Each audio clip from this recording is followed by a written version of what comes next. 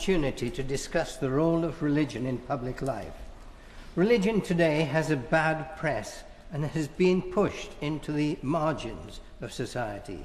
Even there, key beliefs like the importance of marriage are attacked by those intolerant of the rights and beliefs of others. To me as a Sikh, this pressure to keep religion out of public life is like saying keep ethical considerations out of politics. This is bad in itself, but what's worse is to see some within our different religions reacting to this pressure by withdrawing from involvement in daily life to contemplate the hereafter.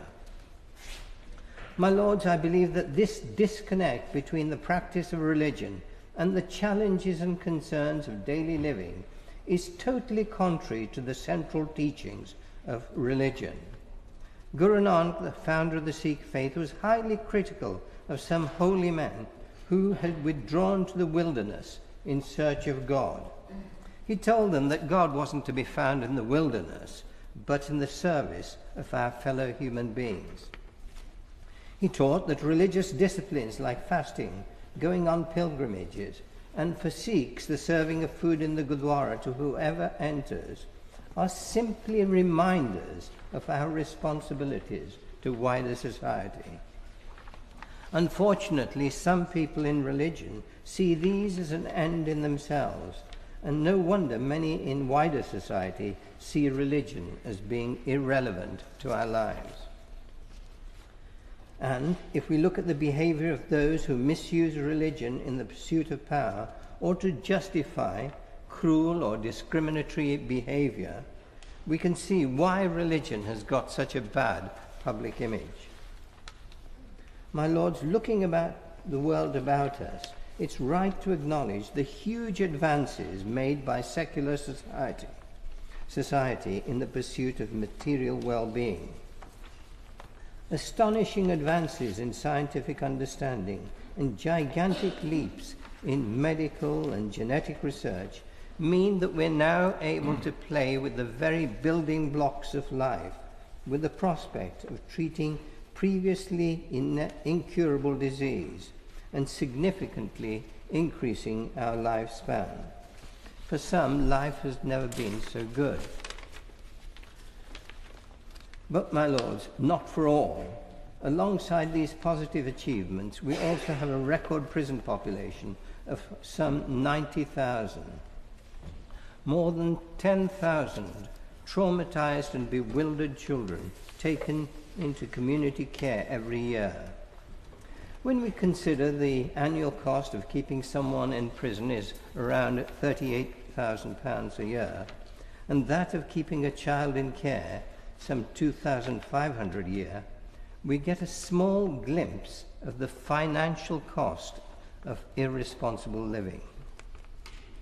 Only last weekend, Secretary of State Michael Gove said more children should be taken into care to save them from soiled nappies and scummy baths, chaos and hunger, hopelessness and despair. We have record numbers of abortions and teenage pregnancies, binge drinking, not only among the young, but as we've heard recently, even in the elderly, as a way to cope with the tensions and problems of selfish and uncaring society. The use of drugs in the search for elusive contentment has risen dramatically. My lords, we regularly address such issues in your lordship's house, with questions on what is the government going to do about this or that. The carefully researched answers, couched in elegant terms, amount to not a lot. This is not a criticism. Limited amounts of money can be shifted about, but the real problems go much deeper. It's a bit like trying to treat the spots and sores of deeper maladies with cosmetic creams. My lords, when Jesus Christ taught man cannot live by bread alone, he reminded us of the futility of pursuing a mirage of happiness through more and better material possessions.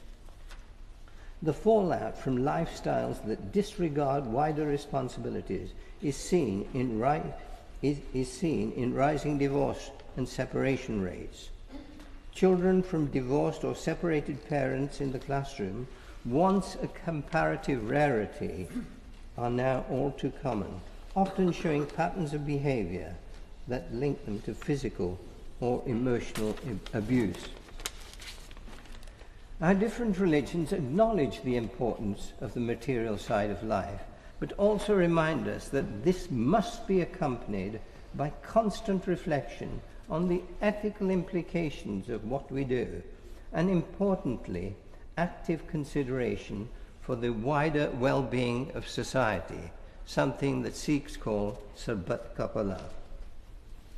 It's sometimes argued that the problems created by selfish living and a lack of wider responsibility can be addressed by better citizenship training. The difficulty here is that citizenship looks at society as it is and teaches children to conform to transient and sometimes questionable social norms.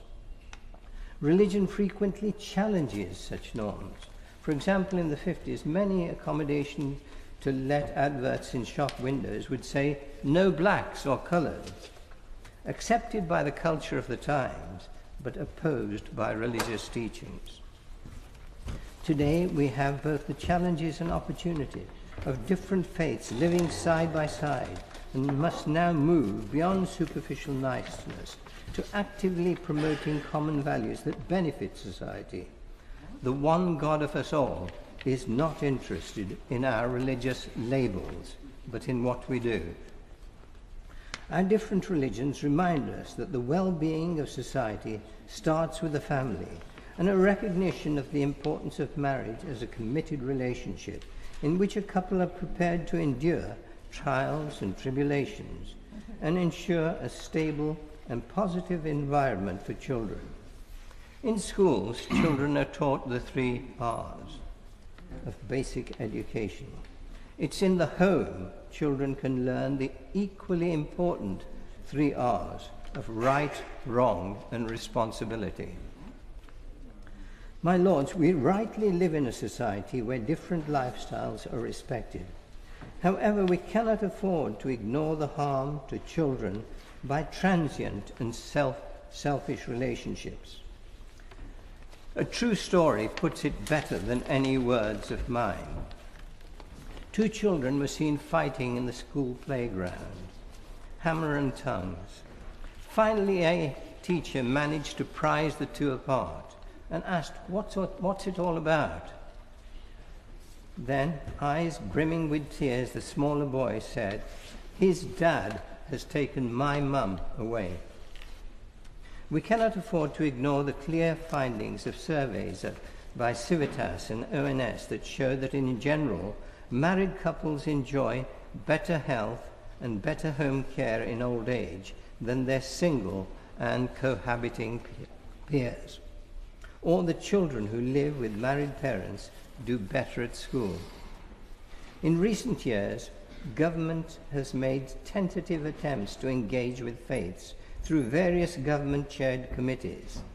Unfortunately, the nature of this engagement is often reflected in the name of initiatives such as Prevent, geared to preventing religions making nuisances of themselves. Instead of Prevent, we need a greater enabling focus that helps religions to work more fully at all levels with secular society. It's true that some in secular society are working to address many of the ills of which I've spoken. Religion has a huge potential to add much needed impetus to their efforts in our common goal of a fairer and more responsible society for our children in a world of new challenges and opportunities.